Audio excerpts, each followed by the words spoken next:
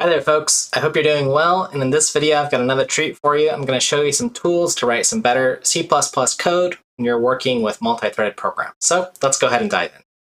So I want to refresh and bring back an earlier video that you may have seen in this series. If you haven't, just to give a recap, what I've got here is my main program, and it's a program where I'm spawning multiple threads that are calling this shared value increment function.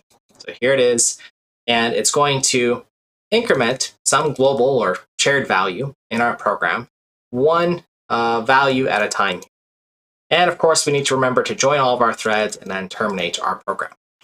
So just to recap, if I go ahead and try to compile this, let's use G++, standard C++. I like to use new C++. This file is called data race, which is a bit of a hint here. The program, and we need to link in the thread library. And again, if I run this, you'll see some non-deterministic results, thus a data race. Now, how would we fix this? Well, if you recall, we need to introduce some sort of lock and then protect our shared variable.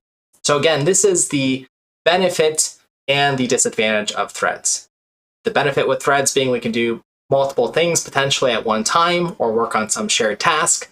But the downside is if we're sharing data, we have to be careful with our order of operations when we're doing reads and writes. In other words, when we're just updating a value. Okay, so what do we have here to help us avoid writing this kind of code?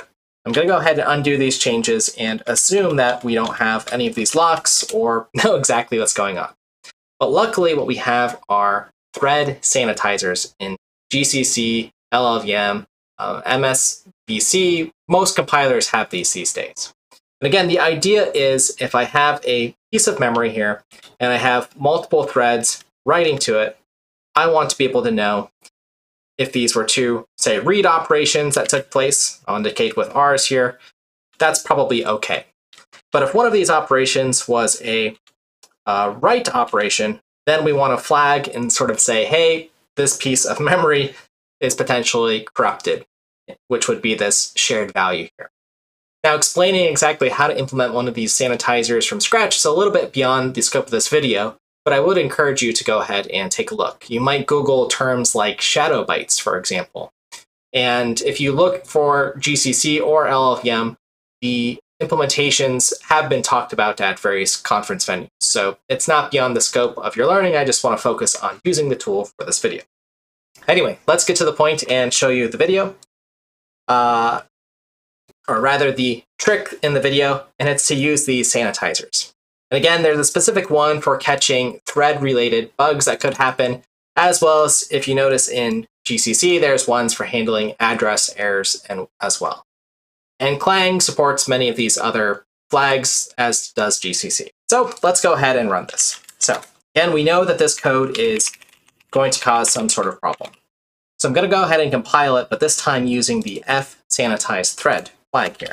G++, 17 for my version that I'm using here, the data race program, and everything that we did before. Except at the start, I'm going to run fsanitize equals thread here. And I'll make this just a little bit bigger so you can see it all in one line here. And let's go ahead and hit enter. So our program compiles just as it normally does. But what it's in fact doing again is it's going to instrument our program, that is insert other functions around potential function calls or places where we're reading and writing memory. Again, it might depend on the implementation a little bit how this tool is actually working, but the idea is it's going to be monitoring your memory accesses. So if I run prog here, let's see what happens. I'll make this a little bit bigger here. And you'll notice that I get a lot more than the shared value here. And in fact, let's go ahead and scroll up here and see what happens. Well, we're getting a lot of problems here. It has, in fact, detected a data race here. And it gets it from one of the threads that is executing, so thread T2 at this particular time. And each of our threads, when they're executing, remember they have their own logical execution flow, we can see the sort of call stack here. So for one of our threads, T2, and for one of our other threads, T1 here. And they're both indicating that something at shared value increment is causing a problem here, where there might have been a read and a write at the same time. And eventually it will give us or report the error here if we look and say shared value is the culprit. That's the location which we have two threads accessing at one time. In particular, in this case, doing two writes at the same time. Okay, so that's the result we get from our thread sanitizer, and then we know that we need to make a correction. I'm going to go ahead and run this again, but this time using clang. And just to show you, on the thread sanitizer page for whatever the latest version of clang is, you can always find out how to run this, and it'll show some examples for you. So let's go ahead and run this as well. And we'll recompile, rerun, and again, we'll get a similar output here. Now the output might be a little bit different. They're different tools, and in particular, this one has, again, detected data race. Now, if we want, we should probably also be compiling this one in particular with the debugging symbols here. See if I can give us some better symbol names here, and less question marks. Well, in this case, maybe not, but that could be an option to add, or what you should always be doing once you've found the error here.